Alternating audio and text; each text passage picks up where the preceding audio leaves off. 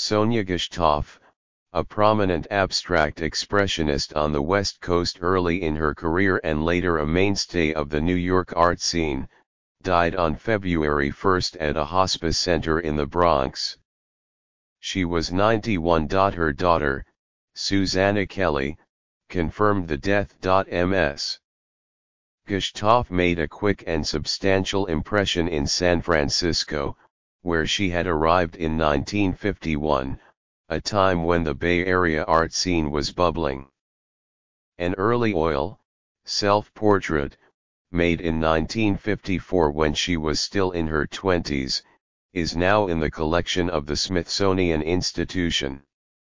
That same year she was represented in a group show of young painters at the Guggenheim Museum in Manhattan. She was also becoming well known in the California art world, with solo exhibitions at outlets like the De Young Museum in San Francisco and the Ferris Gallery in Los Angeles, both in 1957. But in 1958 she and her husband, the artist James Kelly, whom she had married in 1953, decamped for New York.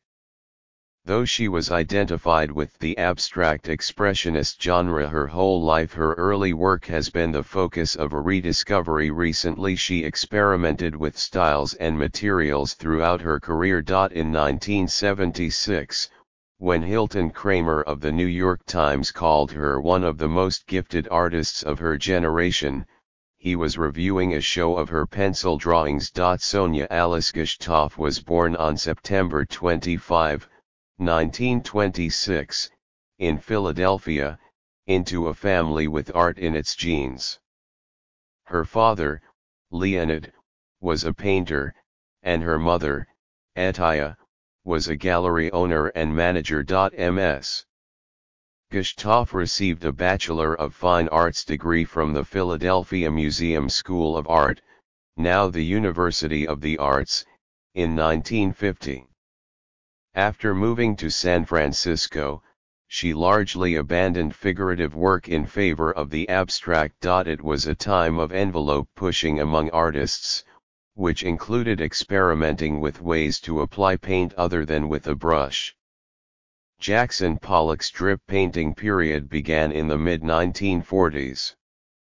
Ms. Gechtoff started working with the palette knife. The palette knife has been used for ages to mix and move paint, but until Sonia's generation, the brush ruled as far as the mechanism to apply paint to canvas.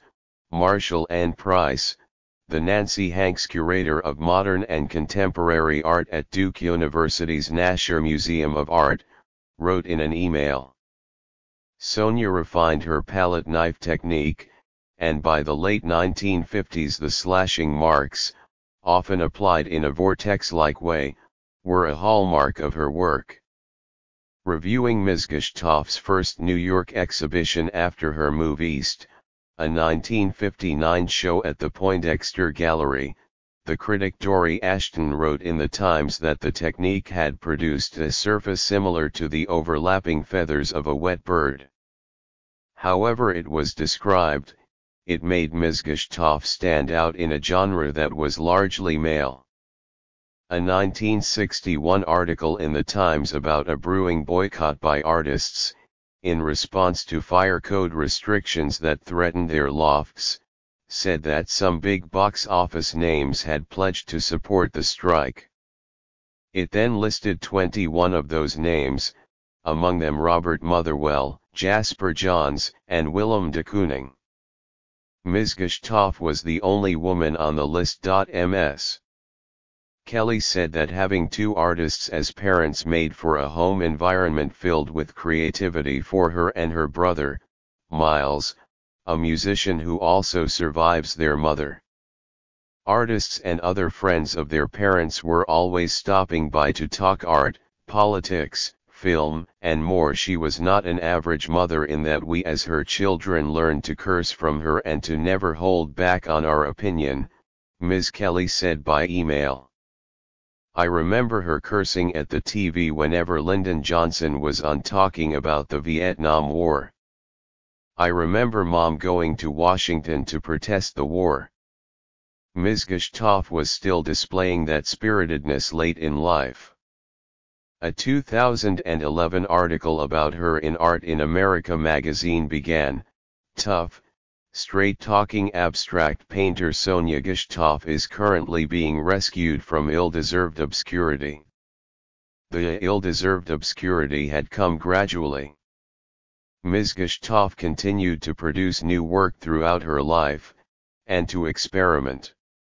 In a 1983 exhibition at the Grunbaum Gallery, Michael Branson wrote in the Times, "She veered from abstraction and put her mastery of color and composition in the service of identifiable subjects, including the Brooklyn Bridge and the temples at Paestum in Italy. She finds the angles and scale that reveal the grandeur of the ancient stone and modern steel," Mr. Branson wrote. "And she illuminates her blocks of color with her own muted yet intense light."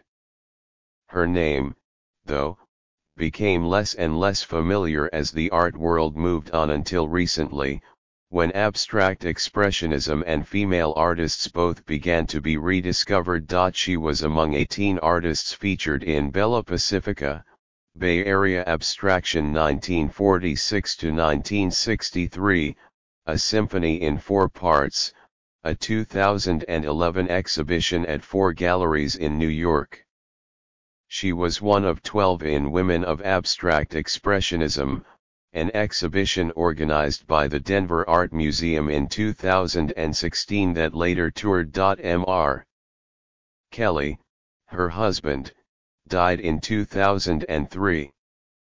Her children are her only immediate survivors. Ms. Gechtoff had lived in Greenwich Village. In the 2011 interview with Art in America, Ms. Gechtoff talked about the female forms in her abstract work from the 1950s, playing down the idea that they were a feminist statement. "I wasn't the least bit interested in feminist art, and I still am not," she said.